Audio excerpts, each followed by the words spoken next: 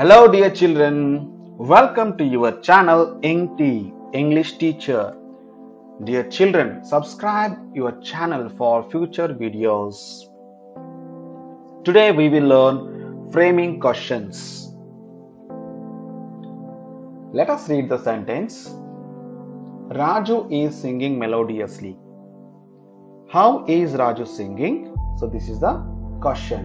So I framed question here by using WRH question how, because melodiously is the underlined part here, and to get this underlined part as answer, so I framed the question how is Raju singing.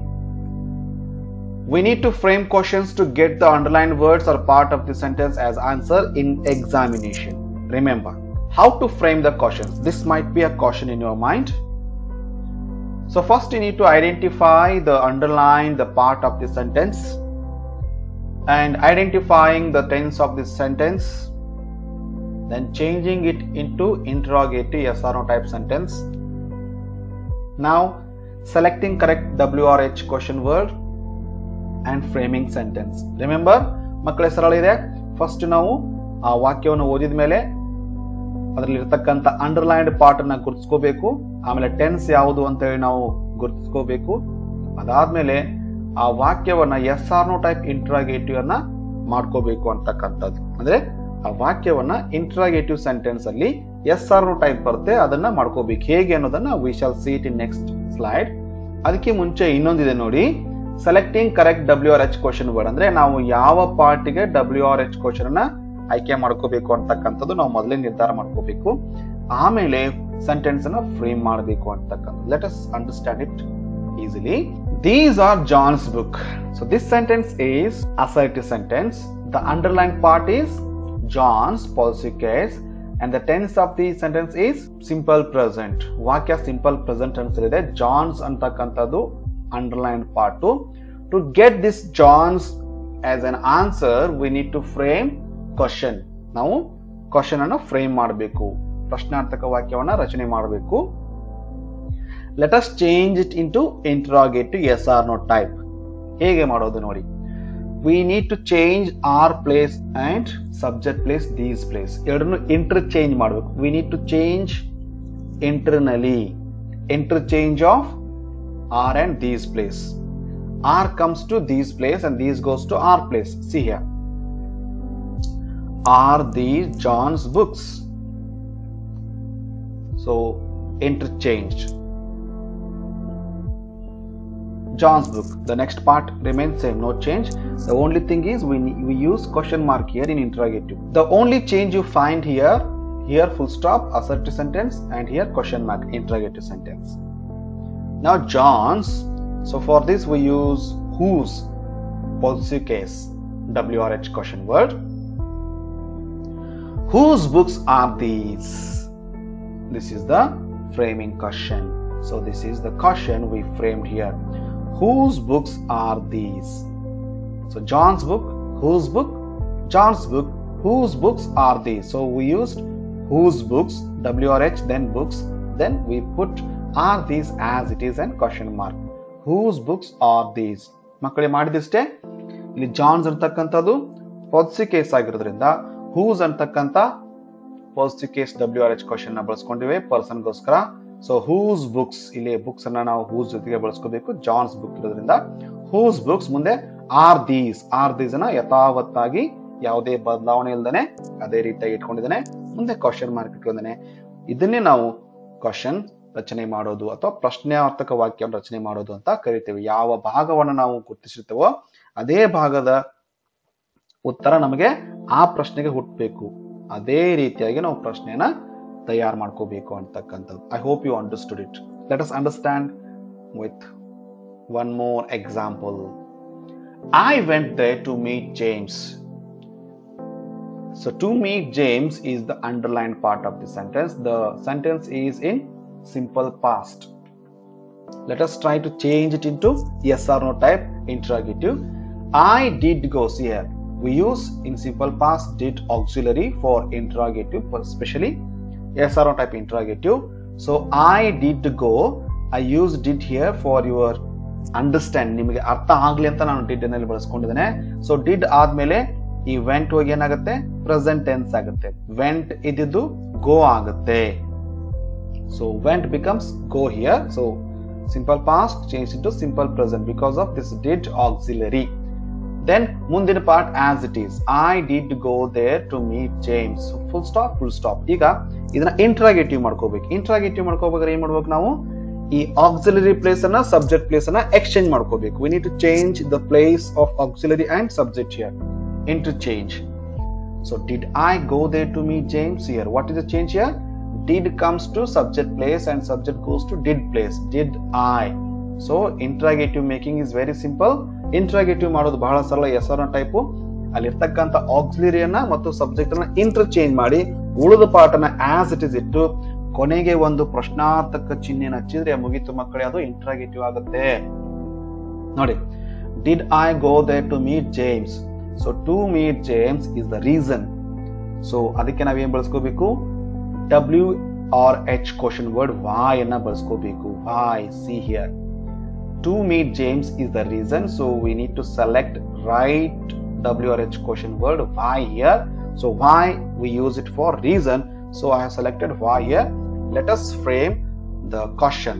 ಬಹಳ ಸರಳ ಮಕ್ಕಳೇ. First we need to use why. Why ಆದ್ಮೇಲೆ ನೋಡಿ, did I go there ಅದನ್ನೇ ಇಟ್ಟಿದ್ದೇನೆ.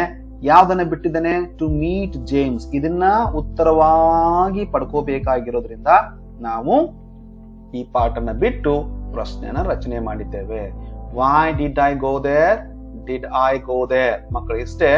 ಯಾವ part ಅನ್ನ ನಾವು ಬಳಸ್ಕೋಬಾರ್ದು ಅದನ್ನ ಅಂಡರ್ಲೈನ್ ಮಾಡಿರ್ತಾರೆ, ಅದನ್ನೇ ಬಿಟ್ಟು ಉಳಿದಿದ್ದನ್ನ ಯಥಾ ರೀತಿಯಾಗಿ WRH ಜೊತೆಗೆ ಬಳಸ್ಬಿಟ್ರೆ ಅದು ಕ್ವಶನ್ ಆಗ್ಬಿಡುತ್ತೆ ಮಕ್ಕಳೇ. ಬಹಳ ಸರಳ ಇದು ವಿಧಾನ. You can follow it. Why did I go there? Did I go there ಯಥಾ ರೀತಿಯಾಗಿ ಬಳಸ್ಕೊಂಡಿದ್ದೇನೆ, ಇಲ್ಲೇ ಯಾವುದೇ ಬದಲಾವಣೆ ಇಲ್ಲ. So ಬಳಸಿದಷ್ಟೇ why.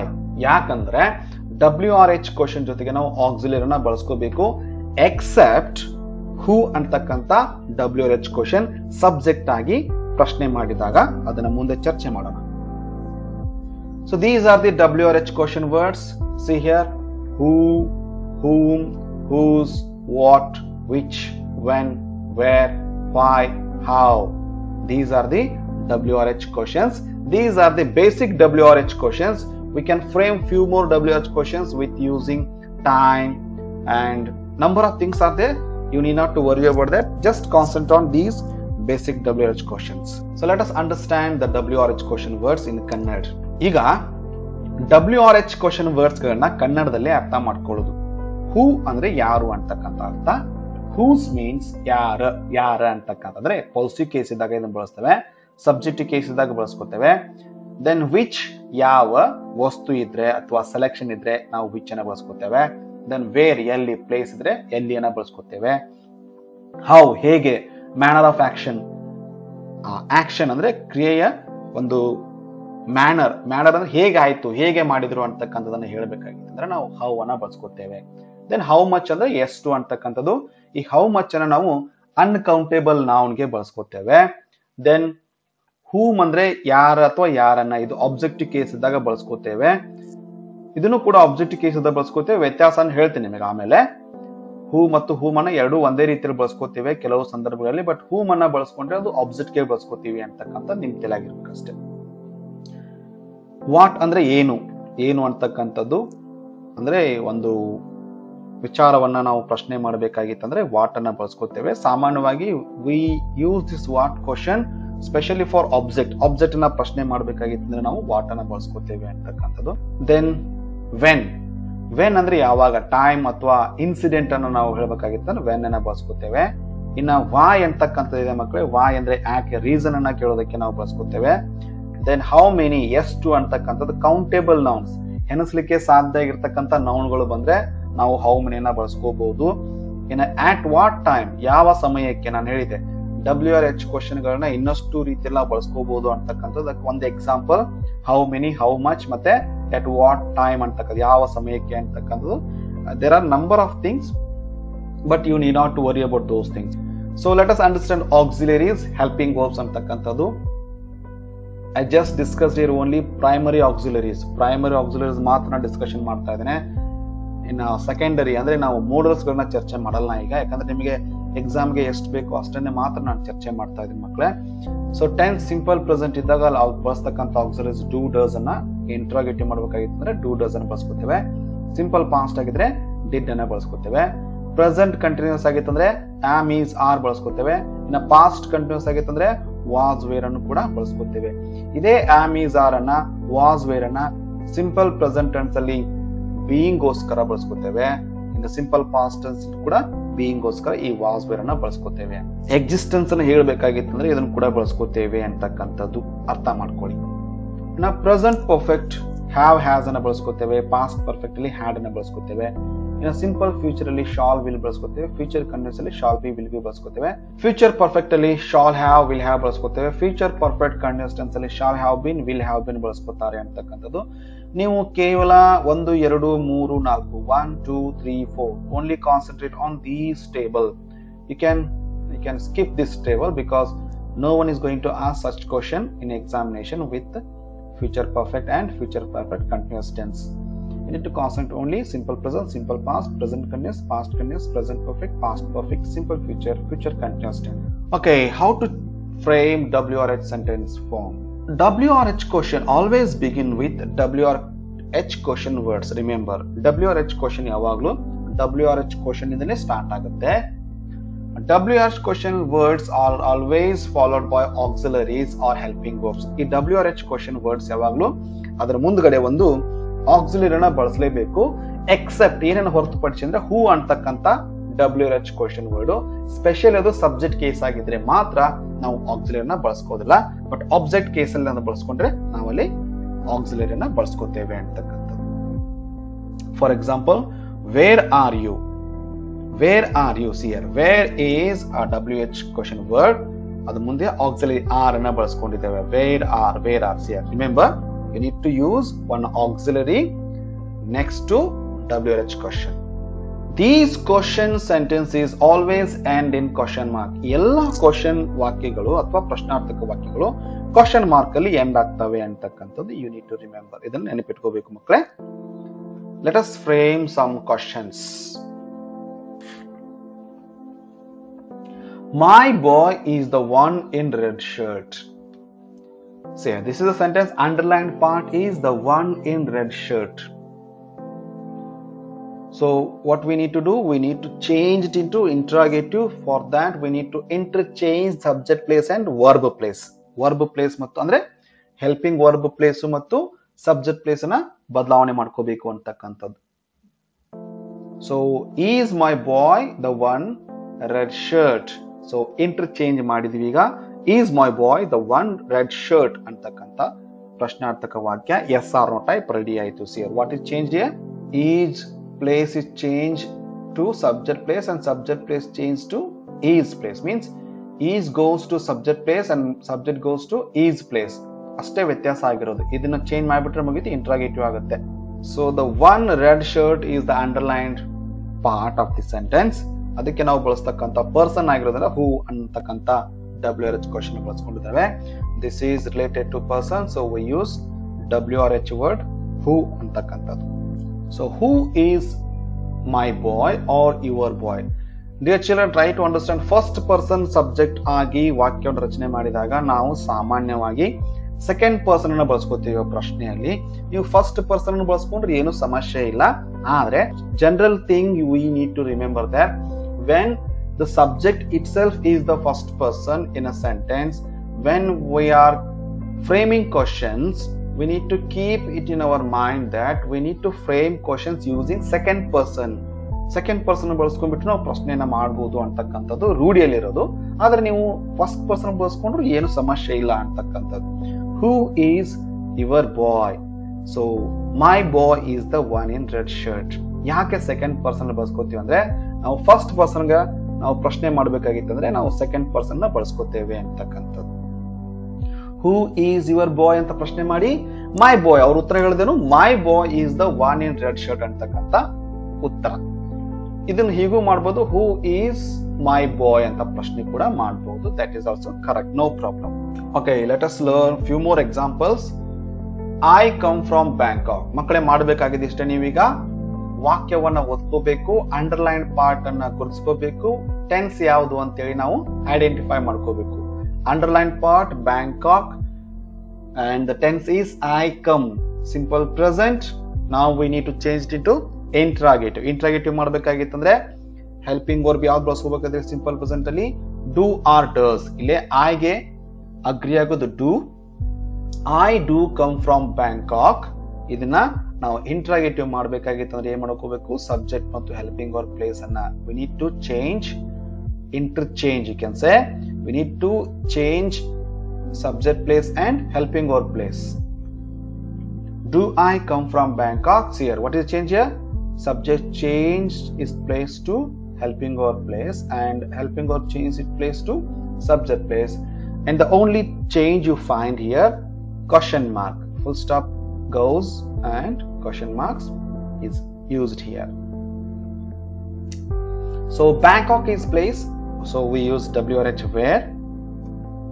Where do you come from or where do I come from? ಈಗಾಗಲೇ ಚರ್ಚೆ ಮಾಡಿದ್ದೇನೆ ಯಾಕೆ ಈ ಸೆಕೆಂಡ್ ಪರ್ಸನ್ ಬಳಸ್ಕೋಬೇಕು ಅಂತಕ್ಕಂಥದ್ದು. ಐ ಕೂಡ ಬಳಸ್ಕೊಂಡು ವಾಕ್ಯವನ್ನು ರಚನೆ ಮಾಡಿದ್ರು ತಪ್ಪಿಲ್ಲ ಅಂತಕ್ಕಂಥದ್ದು. This is a general way of framing questions using second person for first person subject. Where do you come from. You can use I also, no problem here. Where do I come from ಅಂತಕ್ಕಂಥ ಪ್ರಶ್ನೆ ನನ್ನಷ್ಟಕ್ಕೆ ನಾನೇ ಮಾಡ್ಕೊಂಡ್ರೆ where do I come from ಅಂತಕ್ಕಂಥದ್ದು ನಾವು ಪ್ರಶ್ನೆ ಮಾಡ್ಕೋಬಹುದು, ತಪ್ಪೇನಿಲ್ಲ. Okay, let us understand one more example. I met him last week. See here, I did meet him last week. ಇಲ್ಲೇ ಟೆನ್ಸ್ ಸಿಂಪಲ್ ಪಾಸ್ಟ್ ಆಗಿದ್ದು ಲಾಸ್ಟ್ ವೀಕ್ ಅಂಡರ್ಲೈನ್ಡ್ ಪಾರ್ಟ್ ಆಗಿದೆ. ಇದನ್ನ interrogative ಮಾಡ್ಕೋಬೇಕಾಗಿತ್ತಂದ್ರೆ simple past ಗೆ ನಾವು ಹೆಲ್ಪಿಂಗ್ ವರ್ಬ್ ಯಾವ್ದು ಬಳಸ್ಕೊತೇವೆ, did ಅಂತಕ್ಕಂಥದ್ದು. It agrees with all subject, ಎಲ್ಲಾ ಸಬ್ಜೆಕ್ಟ್ಗೂ agri ಆಗುತ್ತೆ ಅಂತಕ್ಕಂಥದ್ದು. ಐ ಡಿಡ್, ಈ ಡಿಡ್ ಬಂದಾಗ ಮೆಟ್ simple past ಇದೇನಾಗುತ್ತೆ, simple present verb form change ಆಗುತ್ತೆ. ಸಿಂಪಲ್ ಪ್ರೆಸೆಂಟ್ ಡಿಡ್ ಮುಂದೆ ನಾವು ಸಿಂಪಲ್ ಪ್ರೆಸೆಂಟ್ ಫಾರ್ಮ್ ಅನ್ನ ಬಳಸ್ಕೊತೇವೆ. I did meet him last week. So interrogative ಮಾಡಬೇಕಾಗಿತ್ತು ಸಬ್ಜೆಕ್ಟ್ ಮತ್ತು ಹೆಲ್ಪಿಂಗ್ ವರ್ಬ್ ಪ್ಲೇಸ್ ಅನ್ನ ಚೇಂಜ್ ಮಾಡ್ಕೋಬೇಕು. Did I meet him last week. So last week is the time here. So we need to use right form of WH question word, that is when. So when did you meet him or when did I meet him ಅಂತ ವಾಕ್ಯ ರಚನೆ ಮಾಡಿದ್ರೆ ಅದು ವಾಕ್ಯ ರಚನೆ ಆಗುತ್ತೆ. ಮಕ್ಕಳು ಅರ್ಥ ಮಾಡ್ಕೊಳ್ಳಿ, ಡಿಡ್ ಐ ಮೀಟ್ ಹಿಮ್ ಉಳಿದ ಪಾಠ ಅನ್ನ ಬಿಟ್ಬಿಟ್ಟೆ ನಾನು, ಇದನ್ನೇ ಆಸ್ ಇಟ್ ಇಸ್ ಆಗಿ WRH ಮುಂದೆ ಇಟ್ ಮಾಡ್ತೇನೆ, ಪ್ರಶ್ನಾರ್ಥಕ ಚಿಹ್ನೆಯನ್ನು ಹಚ್ಚಿದ್ದೇನೆ, ವಾಕ್ಯ ರಚನೆ ಆಗೋಯ್ತು. Radha likes the red color shirt. So tense is simple present, underlined part is the red color shirt. Radha does like the red color shirt. ಇಲ್ಲಿ ರಾಧಾ ಲೈಕ್ ಸಿಂಪಲ್ ಪ್ರೆಸೆಂಟ್ ಆಗಿರೋದ್ರಿಂದ Radha third person singular ಆಗಿರೋದ್ರಿಂದ ಇಲ್ಲಿ does ವರ್ಬ್ಗೆ S form ಇರೋದ್ರಿಂದ ನಾವು does ಅನ್ನ ಬಳಸ್ಕೊತೇವೆ. Radha does like, likes ಹೋಗಿ like ಆಗುತ್ತೆ, S form is already present in helping verb. Radha does like the red colour shirt. ಇದನ್ನ ಇಂಟರ್ಗೇಟಿವ್ ಮಾಡಬೇಕಾಗಿತ್ತಂದ್ರೆ we need to interchange the place of subject and verb. Does Radha like the red color shirt? Underlined part is the red color shirt. So here is selection, which, an option you can say. So we need to use which, WRH question word. Which color does Radha like? ಯಾವ colour ಅನ್ನ ರಾಧಾ ಆಯ್ಕೆ ಮಾಡಿದ್ರು ಅಂತಕ್ಕಂಥದ್ದು. So which color, so which always takes the subject again or object of the sentence. ಯಾವುದನ್ನ ಅಂತಕ್ಕಂಥದನ್ನ ನಾವು ಪ್ರಶ್ನೆ ಮಾಡಬೇಕಾಗಿತ್ತಂದ್ರೆ ಆ noun ಅನ್ನ ಬಳಸ್ಕೊತೇವೆ. Which color does Radha like? So color is the selection here. Which color does Radha like is the answer. She killed the rat. So tense is simple past, underlined part is the rat.